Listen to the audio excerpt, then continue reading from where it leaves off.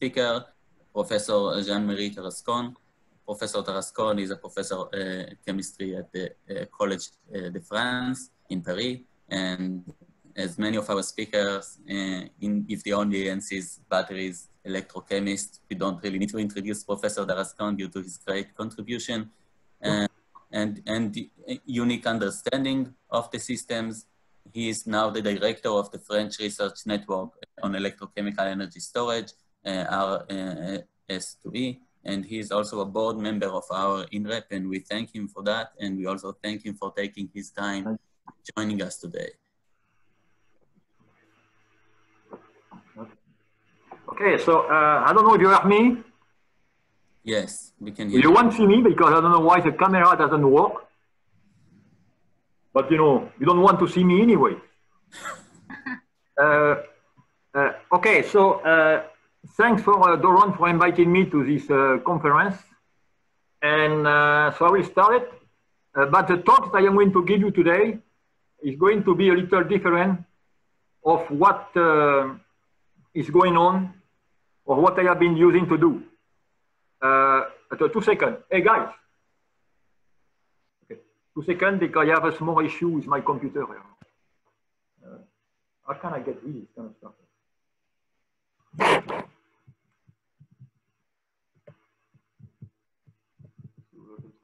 Okay, fine. Okay, so what I will talk about today is about adding some sensing and self-healing functionality to batteries. And why we are doing this, and let me give you some motivation. This stuff doesn't work. Why we do this? Because if you look nowadays, what are the situation and the price of the batteries, you can see daily that it's going down, and Tesla has announced this $100 per kilowatt hour. General Motors has been doing the same. And bottom line, I think such a performance cost evolution ratio is going to impact very strongly tomorrow research. So is on white, in this case, I think for me, the direction in the future are twofold. Either you can work a new chemistry, whatever they are, means free state, redox flow, and so on. But at the bottom line, you will have to face the great performance of lithium-ion batteries. So another option that we are looking is really how we can increase the lifetime of battery, increase reliability of lithium-ion. So this is the reason why we are going to try to put smartness into the battery. To do so, why we need to do this? If you look at batteries, and here I just recall some very issues that we have with batteries that are really related to some metal dissolution, some dendrites, some redox shuttle, as well as really some SCI, as very well known, and also some cracking into the electrodes. And the question is, how can we solve the issues while the battery is running? So here we need to do some curing, and this curing are going to be done via some approaches that first require to identify the issue, like in medicine, you need to identify the tumor, and then after, you need to auto-repair by designing functionalized membrane or self-healing polymer relying on supramolecular versus covalent bonding. So this is more or less what my talk is going to be about today.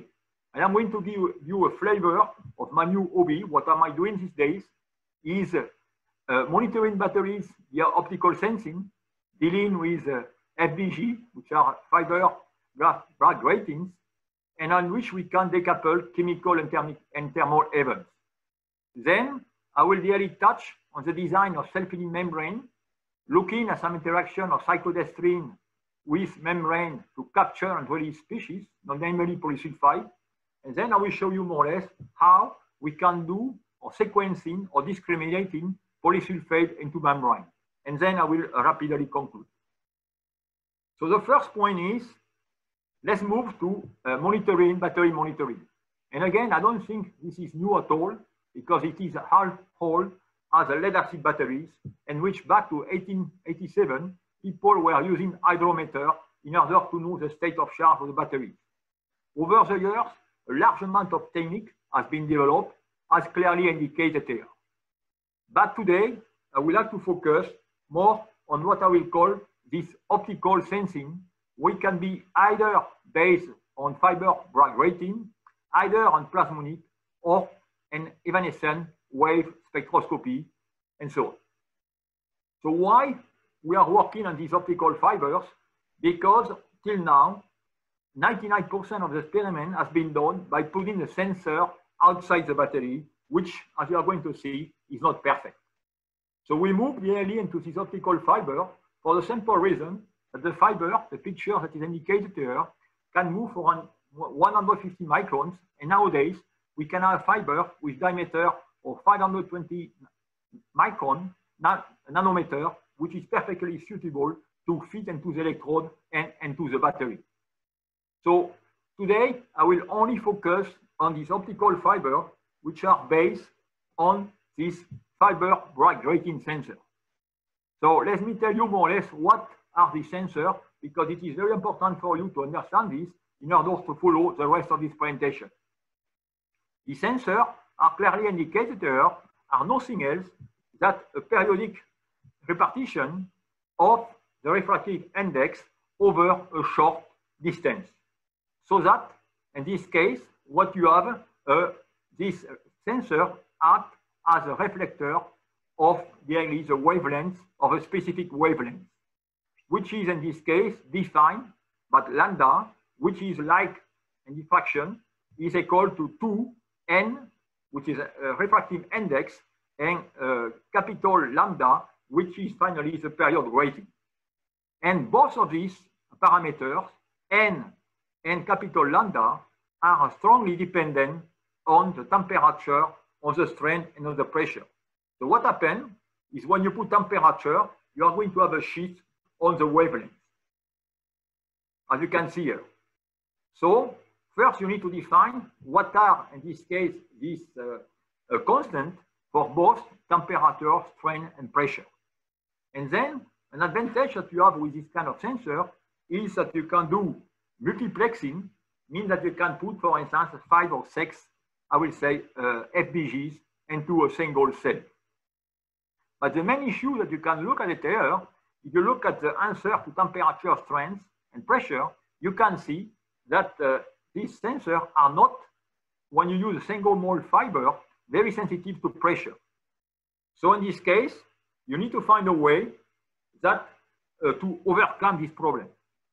And this is more or less what we have been doing in collaboration with a team from Hong Kong, where they develop what we call a microstructure optical fiber, which is the same as a single mode, and which in this case, you have an empty space, means a large amount of air filling ratio, and of course, the sensitivity is going to be dependent on this air filling ratio. And you can see that we can now increase considerably this ratio, since we can multiply the sensitivity by 8 by 8 as indicated here. So using this kind of trick, we can have access both temperature and pressure, and you are going to see this is very important, and we can decouple this temperature and pressure using the equation. So now the question that you may ask is, are optical fiber or FBGs new to the field of batteries? The answer is no, because the physicists have done a great job in doing so. But unfortunately, they didn't really try to understand the underlying thermodynamics and chemistry associated to these different effects. And this is more or less what we are going to do now. We are going to do now, but the first question to answer is really to know how these batteries performances is going to be affected to this type of optical fibers. And today, I will focus on the technology that we are developing, which is a Tiamat technology based on the sodium-3 V2PO4 3x2Fe3C, which is a sodium battery. And you can see here the 18650, where the fiber are really placed into the main core of the cell, and they are sealed with epoxy. So first thing is, how sensitive are the battery performances? And you can see here, you have 3 cells, 1 without any sensor, 2 with sensor, and you can see the data superimposed, which simply indicate that this fiber injection does not affect at all the cell performances. So next, we want to use now this sensor in order to monitor the temperature of the battery. As a matter of fact, you want to do some kind of temperature imaging. And what you are looking here is two FBGs, which are placed one in the center, one in the surface. And you can see that as a function of the C rate, you can measure the gradient temperature between the surface and the core of your cell. We can also do the same thing within the cell now by moving daily along the y-axis, where we can, as I mentioned to you, since we can do multiplexing, we can have several sensors, and we can really measure the gradient temperature. Here, you simply have an experiment where we put one at the top and one at the bottom, and you can see here that we have an idea of the difference of the gradient temperature between the positive and the negative that you have daily within the cell. Then we can go daily now more deeper into the investigation and try to monitor the wavelengths as, function of the charge and discharge. And what you are looking at it here, you are looking two different cells which have different FBGs. And you can see that the data nicely superimposed where you show the wavelength shift. Then after, you can really look at the second chart, and you observe here that the main peak, the one that you observe when you start to charge the cell, totally disappear, which means that here we are able to identify, to pin down what we call the SCI, that I will come back to it later. So the question now is what are the heat associated to this temperature anomaly, which is of course what we are looking for. So in order to do so, what we need to realize, we need to transform this temperature that you measure using this sensor into heat. And we do this by an equivalent D model, which having the equivalent circuitry indicated here, where you see the temperature of the cell inside at the surface and at room temperature, where you have, in this case, the capacitance that represent the heat capacity of the cell, and where the resistance are the heat coefficient transfer. To make the story short, what you are doing here is you are measuring the heat generated by the cell, which is a big Q dot, that is the sum of the heat flow rate, small q dot, plus this term, which is very important, is the cell cumulative heat capacity. So this is more or less what daily you can do, and you can convert your data, temperature into heat. But of course, when you have a new method like that, people are very critical and they want to know how valid is this type of conversion. So in order to do this, we were glad to have our friends Jeff Dunn and Eric Logan, which really took a coin cell and really ran isothermal calorimetry for us, and we compare the data. And as you can see here, the data looks quite alike, where you have here two peaks, I will say, one associated with NDPF structural transition, and the other one at the end of the charging process associate some heat events. So you can see here that a small difference, this small difference comes simply from the fact that we are dealing with a coin cell in 18650, and it is associated, as you can see here, to the rate capability, with the configuration of the cell. But you may ask, what is really the advantage of optical calorimetry with respect to isothermal calorimetry?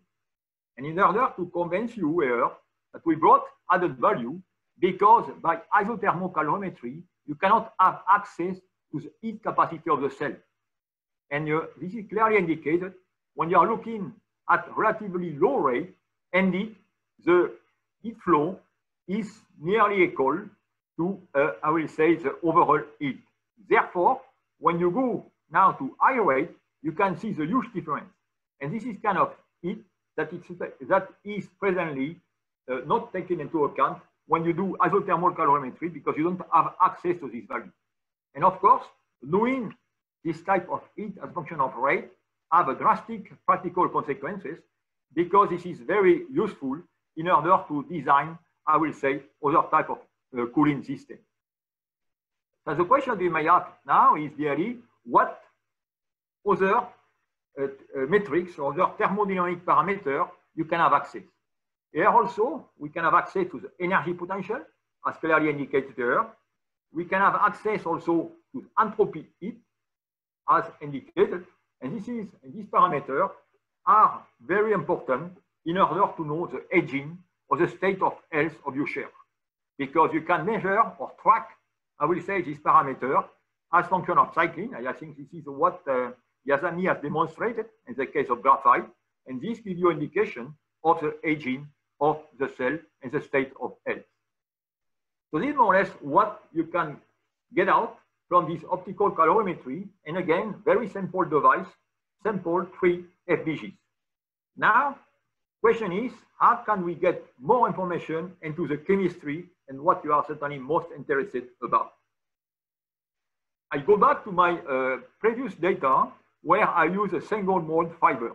And you can see I correlate now delta T as function of voltage as reduced. And then I am going to use now the multiple optical fiber and I am going to sense pressure. And what you can see that we have at the same position an increase in temperature, we have an increase in pressure, which corresponds to the formation of the SCI. And of course, on my second chart, this disappears. So this is quite important because we can now, having the heat, determine the heat of formation in joule per gram, as well as the pressure of formations. And this, I will say, metrics can be used, as you are going to see, towards electrolyte selection. And I'm going to use a simple slide to convince you of this. First, I am looking at the same electrolyte, which is NP30, as you have the formula on top, NaPH6 with EC and DMC, and the ratio indicated here. And what you look here at the Q dot, the heat generated is increased or is multiplied by a factor 2 as you go from 25 to 55 degrees C. And at the same time, note that the pressure also is nearly multiplied by 2. So this is not a surprise, and it's telling you really that high temperature, you have definitively more gases and more heat generated, as clearly indicated here. And these information are very useful when you want to set up or design formation protocol. So this is the effect of temperature. Next, let's look at the effect of electrolyte. So we have designed, working on the sodium-ion system, what we call a new electrolyte, a magic B, which is what we are using today, which is nothing else than NP30, and which we add several additives, such as vinylene carbonase, EMSFPI, and NiODFB. And you can see here, very surprising, look at the sum of the decomposition reaction for the formation of the electrolyte of the SCI, which is now, I will say, relatively small compared to NP30 at 55 degrees C. And even more impressive is the gassing. You can see that with this type of electrolyte, the gassing is definitively decreased to very low extent.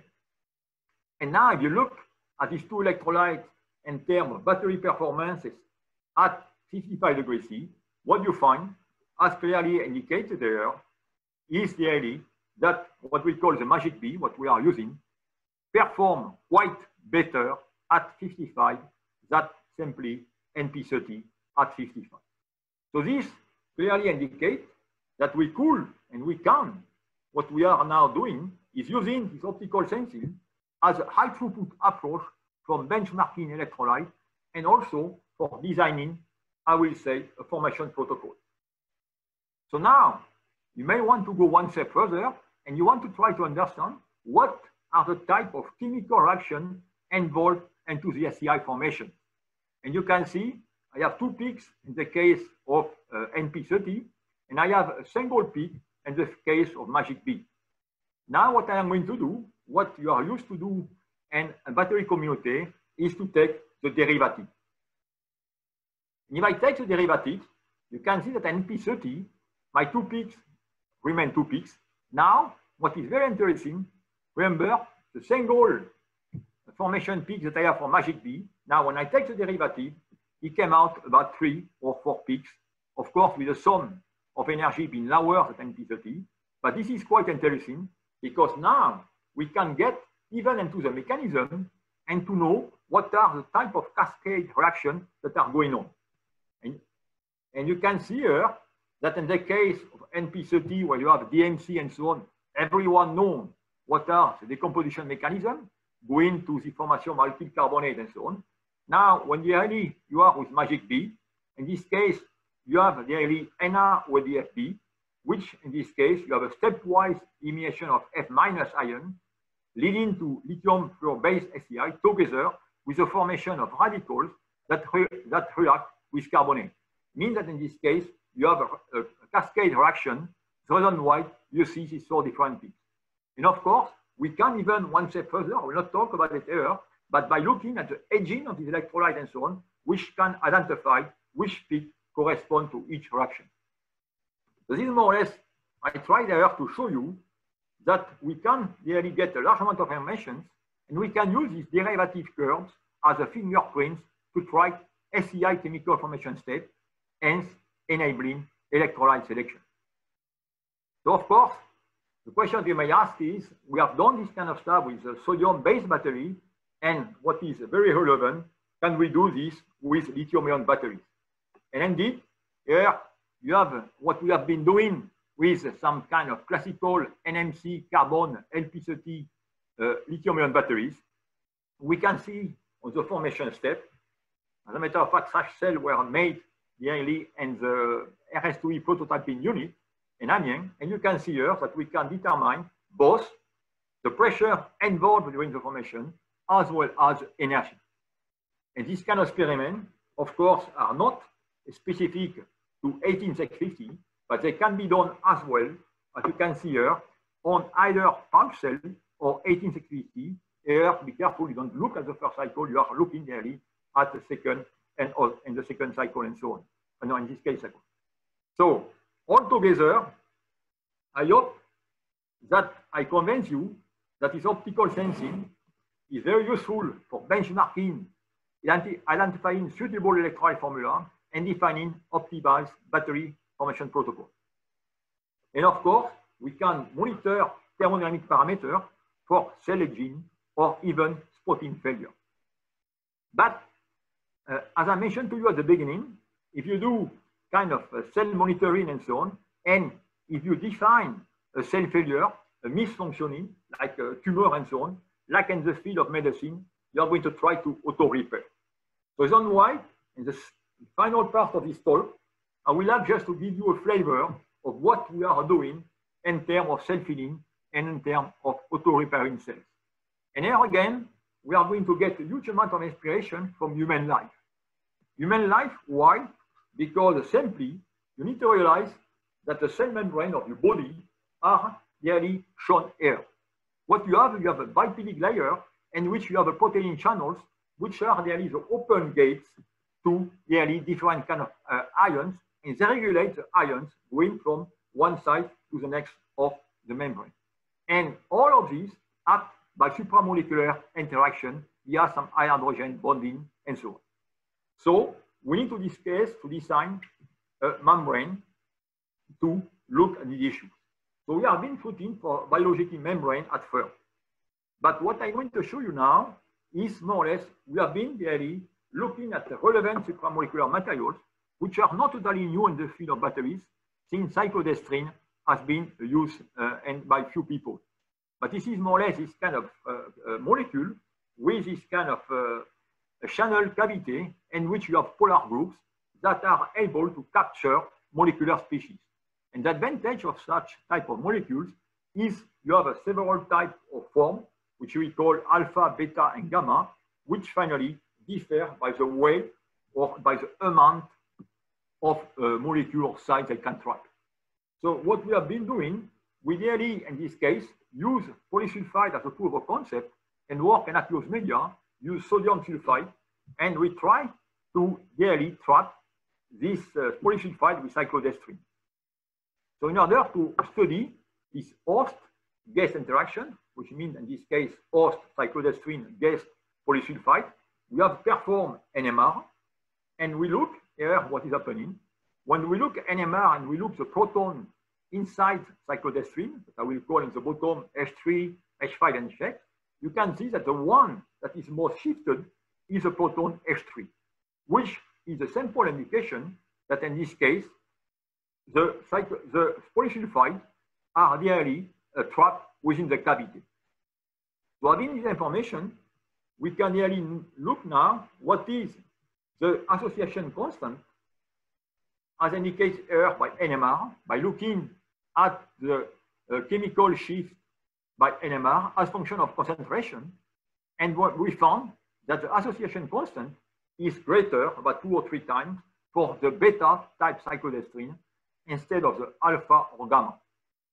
So we have been using in this case the beta cyclodextrin in order to look what now is the sensitivity to a different type of polysulfide.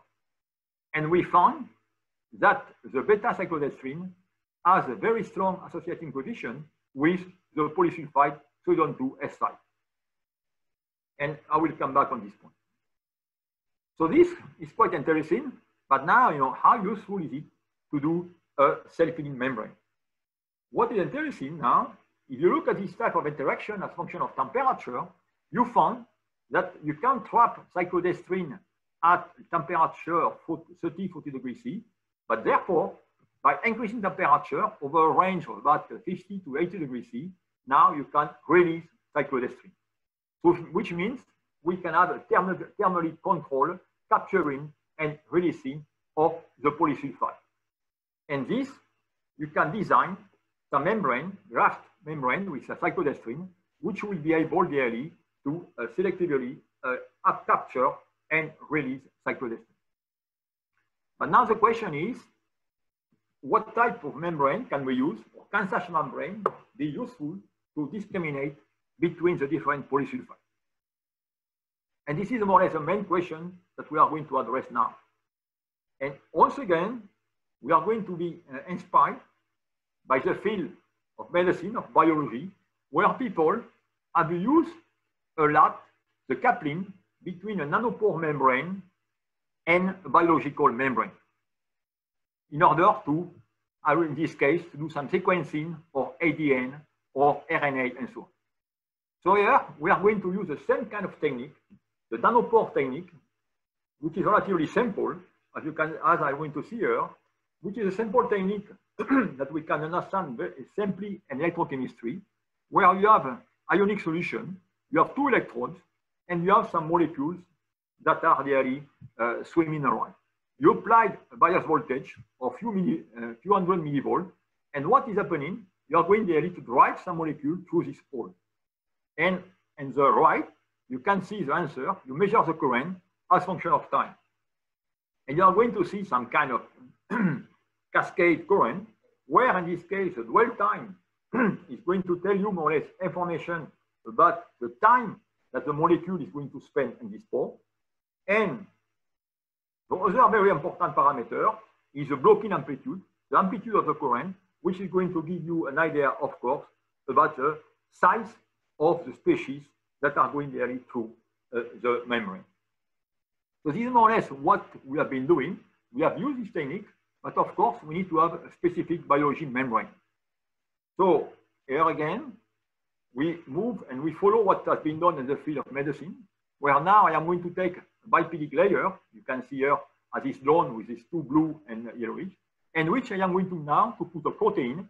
Remember the membrane that I showed you before, biphilic layer, with in this case the protein where the gate channels.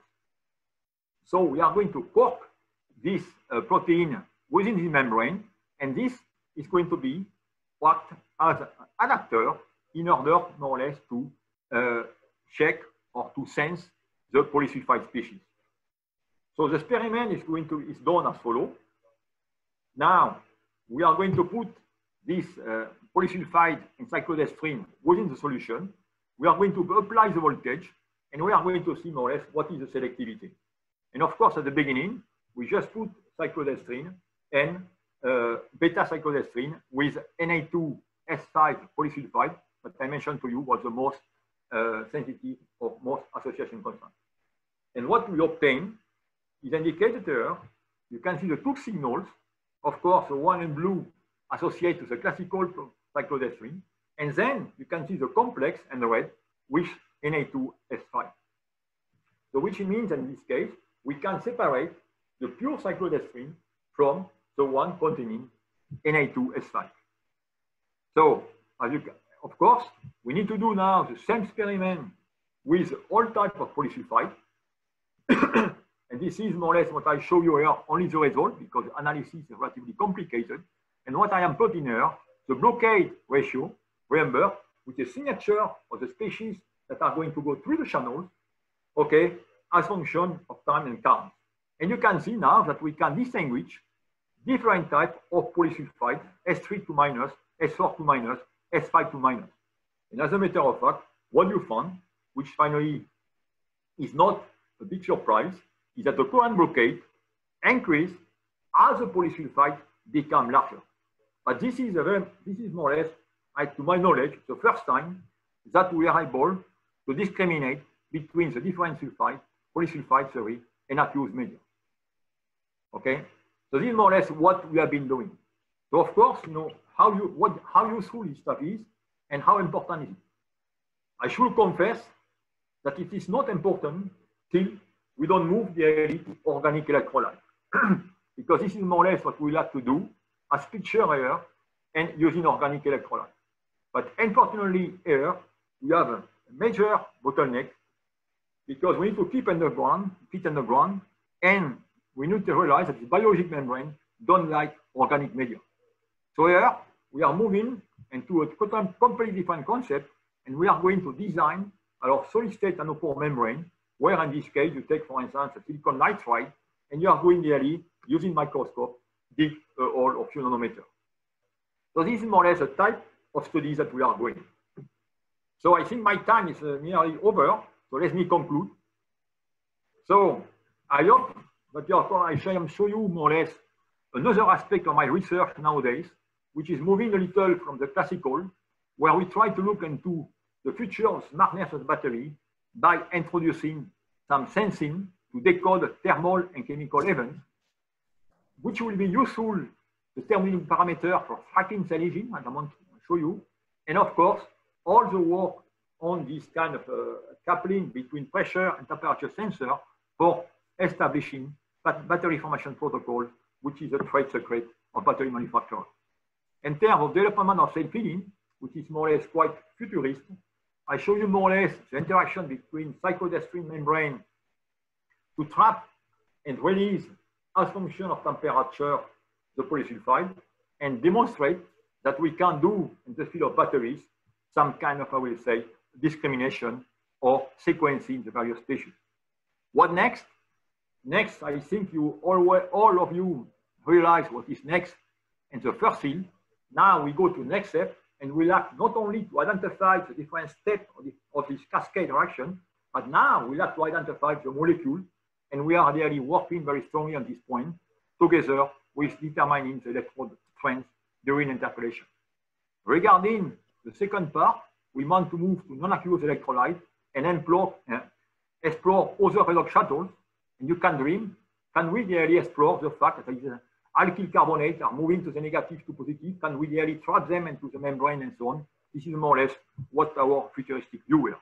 And all of this, I think, will be facilitated by our new huge battery 30 program, where and there we are going to have at least the opportunity to be able to conduct predictive research, which means there merge people from the biology, medical field, physics, and so on. So this is more or less what we are doing these days.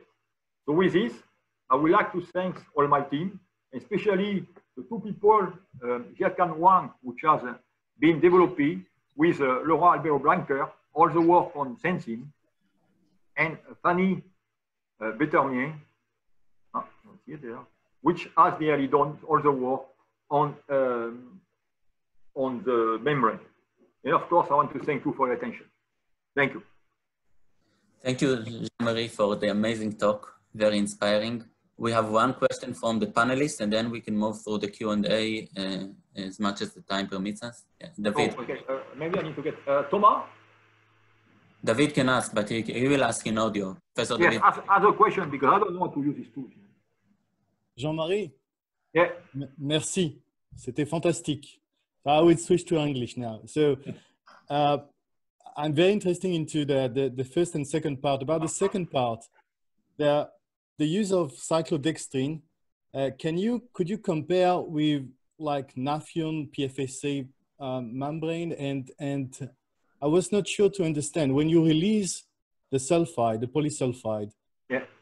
how can you direct the polysulfide only to the cathode and not? Yeah, very good question. Because if you look at the shape of the cyclodextrin, it's a kind of funnel, right? Yeah. So automatically, when you graft in the cyclodextrin on the membrane, you need to orient them so that really you release on one side. Okay, and can you compare with PFSA? I mean, some membrane that should be also very selective. Yes, but I think you cannot really.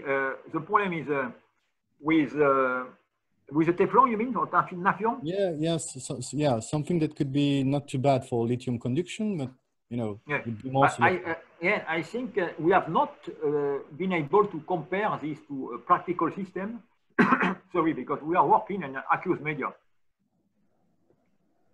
And this is more or less why we could not really make a battery out of this membrane yet. It's one why we want to move really to organic electrolytes and use this kind of solid state membrane to further demonstrate the concept. And then after being able to compare to what you are talking about. Thank you. Okay, we'll have time for one more question. I'll read one from the Q&A. So it's a question from William Apia. So thank you for your presentation. It is possible to monitor, is it possible to monitor the dynamics of the SEI and CEI separately as a function of the changes in pressure and temperature as cycling proceeds? Could it be that other degradation mechanisms, such as formation of cracks in the NCM, could also contribute to the changes in the dependence variables? So this is the question, Jean-Marie, if you can answer. I think the first part of question is about the monitoring of what? The dynamics of the SEI and CEI separately. This we are in process of doing it. We have not done it yet. Mm-hmm. But you can, yes, definitely you can do this. And then regarding the second question, is in this case, what we are doing now, of course, is really try to finally study, analyze all these signals over long cycling in order to answer your question about long-term decomposition of the interface and so on. So this is more or less the type of work that is going on, because this is relatively new. It took us quite some time to put all this process together. Okay, thank you. Now, one last question from panelists, from Professor Sagar Mitra. Hello, yeah, can you hear me? Yes. Yeah, thank you, Professor Tarascon. So nice to hear you after a long time. Myself, Sagar, you may know. Yeah, so my question is, so the second part, your polysulfide dianions, it is in dynamic equilibrium. So how will you relate this time scale with your electrochemical measuring time scale? What do you mean? Dynamic? Yes, in dynamic equilibrium. I think again, it's temperature. Yeah, but the time scale is. Okay. Wait, look at the last part of it when I am doing detection. Here, when you are doing detection, indeed. Yes. The time scale is very small, but here is just more or less a point. It's just for detection. Okay. So now, of course, and the purpose of it is to show you that we can do sequencing. Okay, we can identify the mechanism, what's going on. Then after, we are perfectly right. You are perfectly right. We are a dynamic process. So we cannot stabilize them.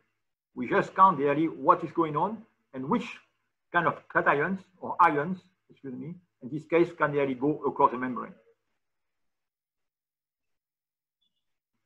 Thank you. Thank you, Jean-Marie. Thanks for all the questions we can organize and send to Professor Jean-Marie with that. Thank you for joining us and presenting this fascinating work. We will move on